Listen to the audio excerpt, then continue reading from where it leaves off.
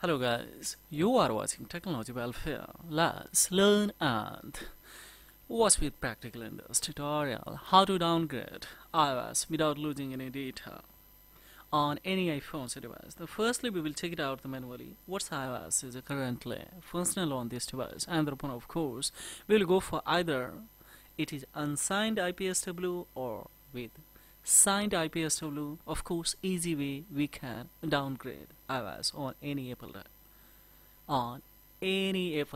device, guys. How that we will see live here. So firstly, we will check it out manually. If it is not possible, then of course we will go for by another way. So see here, we will come in a software update and we would like to check it out here. It's saying that IPSW 18.3 is up to date. We are not in the positions to downgrade or upgrade it, but of course we would like to downgrade anyhow. So just we will go for an administration, that is especially i3u tool. In 3u tool, of course, we will go for refresh and the connected data cable. So see guys, here we have options. That is the first here. See, the first is especially that is 18.2.1. second is 18.3.3 beta 2, of course 3.2 and 3.1. so here we would like to firstly go with this with signed, and thereupon of course if we would like to go for update with unsigned IPSW, directly we can import, and here when we import any IPSW, that will be especially fast here. And thereupon see here, if you would like to import this IPSW, directly we can have this one. See, now it's imported. Now we can go for here quick flash, and thereupon of course this data would be especially installed on this here IPSW. So how easily this can be.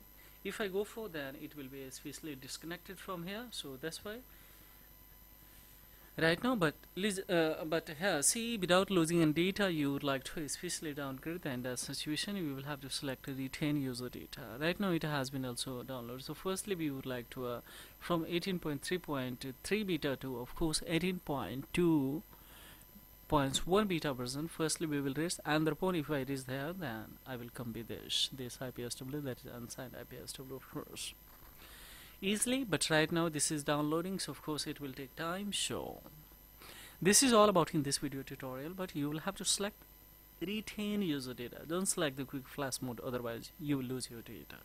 And thereupon anti-recovery flash mode, there don't select, it will take much more time. And the flash options, of course, when the iOS is going to damage or it's damaged, then you would like to repair, then go with this feature. So firstly retain user data, and thereupon of course we will come with firstly this one, and thereupon when we reach the here, and we will check it out in the condition of this IPSW, it's working very well functionally, then this will be okay. Otherwise of course we will come with the 16.7 points, especially 110, and of course directly we will have this one, and we will click on a flash and it will be imported.